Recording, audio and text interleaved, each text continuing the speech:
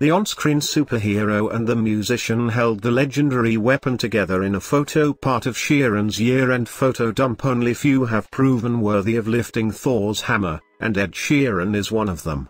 The singer-songwriter, 32, kicked off his 2023 recap post with a throwback to a fun moment in which he exchanged instruments with the god of thunder himself, Chris Hemsworth. In the photo, Sheeran and the Marvel star, 40, both held Thor's hammer Mjölnir as they give the camera an icy stare. 2023 dump, the singer captioned his post. "See you in 2024, have a good one, yeah, nice one, love you." The crossover originally happened in February, when Sheeran gifted Hemsworth a guitar in exchange for the on-screen superhero's hammer. The actor documented the exchange at the time with a video, which he cheekily captioned, "Just an instrumental trade-off between two blokes.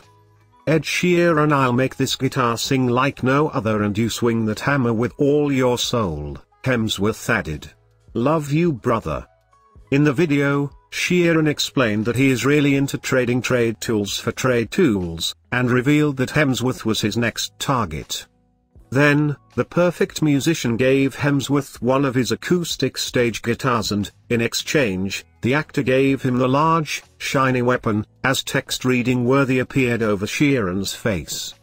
Both men also signed each other's tools for each other.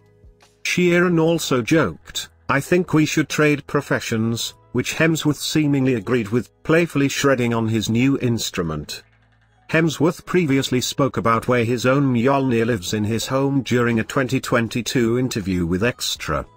"It kind of varies in its location, from the toy box to the mantelpiece," he joked. "It quickly gets taken off there and ends up in the bathroom." The Australian actor has appeared as the God of Thunder in 8 films within the Marvel Cinematic Universe over the span of more than a decade, beginning with 2011's Thor. Most recently, he appeared as the hammer-wielding hero in 2022's Thor, Love and Thunder.